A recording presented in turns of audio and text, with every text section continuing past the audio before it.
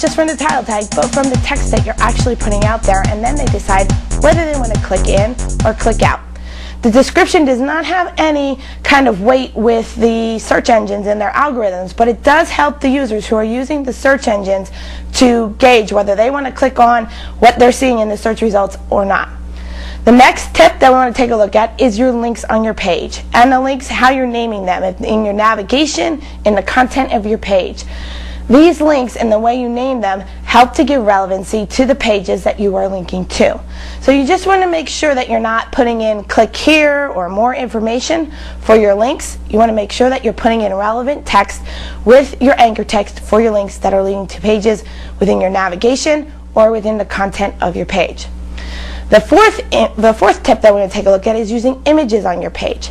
Images are really important. They help kind of break up content, and they also appear in image search as well as in contextual search at the top or at the bottom, included in Google and Yahoo.